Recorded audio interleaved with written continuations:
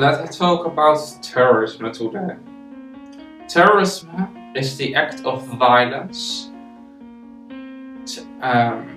terror,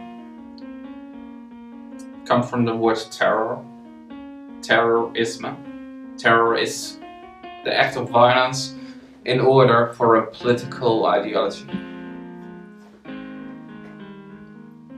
According to the FBI, it cannot be used for an act of liberation. Carnism is a violent ideology.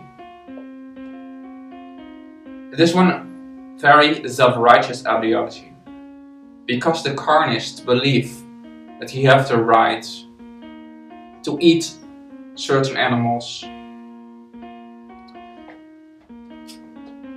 not hominids in the West, not dogs or cats, not rhinos or elephants.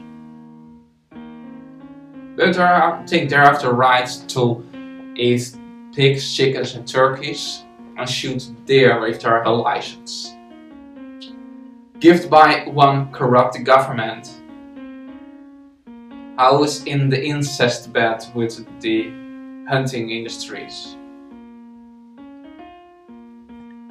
Or must I say, the cowardly psychopath industries.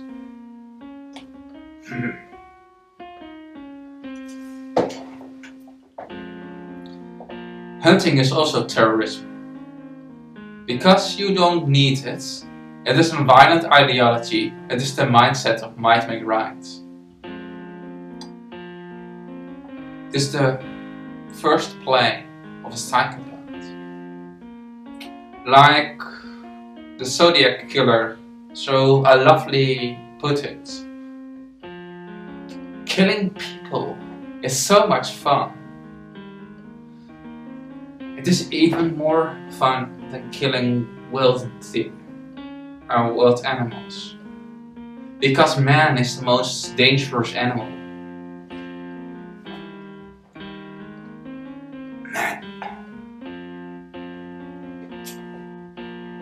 Mankind.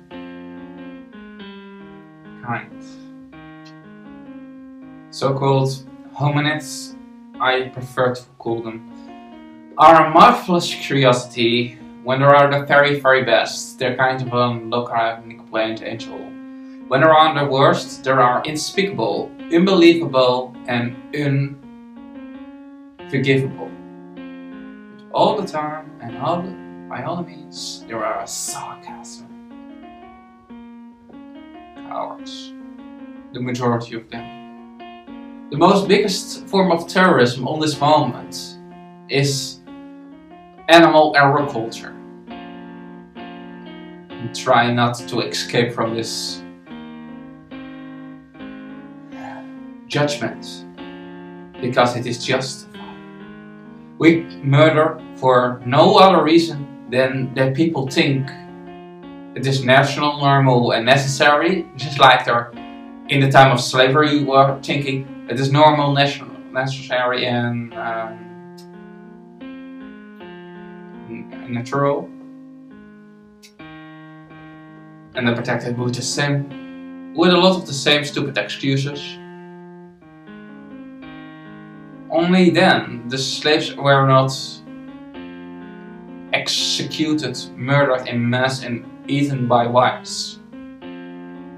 If you are not the victim, don't imagine it entirely from your point of view, because if you are not the victim, it becomes pretty easily to mock your victims, label them stupid and dirty, like all evil oppressors have done around the whole history. Like Hitler, like Gaddafi and Saddam Hussein. But when you are the victim, think about the world different from this point of view. We murder as one species. 70 billion land animals and up to 2.8 trillion marine animals. For a burger, something apathetic and unnecessary like that. And I don't even believe you like it. You only think you like it. Nobody likes the true taste of meat. And I can prove it to you. If somebody kills a chicken for you, don't salt it, don't put pepper in to it. You now not put any spices to it. And put it on your table plate. Just like a lion wants to eat it. You say, you are crazy, I will not eat that. Put some spices to it, put some oil to it, some herbs. In other words, so that it don't taste exactly anymore like a dead corpse. The ideology of carnism, in its purest essence, is anthropocentrism. Anthropocentrism is the arrogant, myopic form of terrorism our society is built up. The idea that we are only important, that all other beings are replaceable if they don't benefit us. The belief that we are more important than any other living being. That our life have to go before any other life.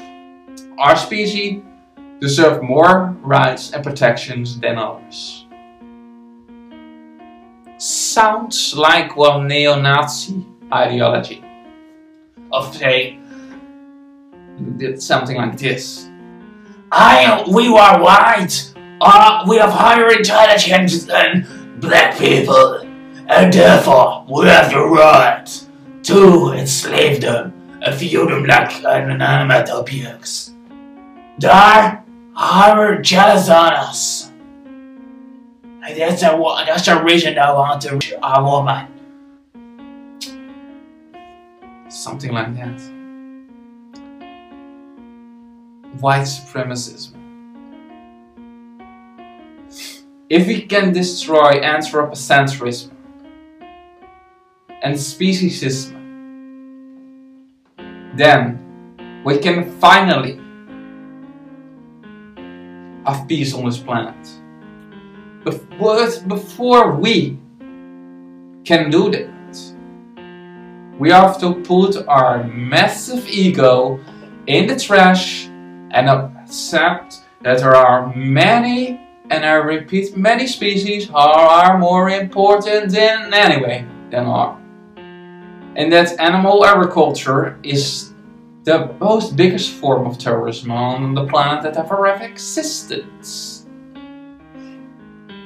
In other words, if people truly want to end terrorism, they need to put the dead animal body parts out of their refrigerator into one grave.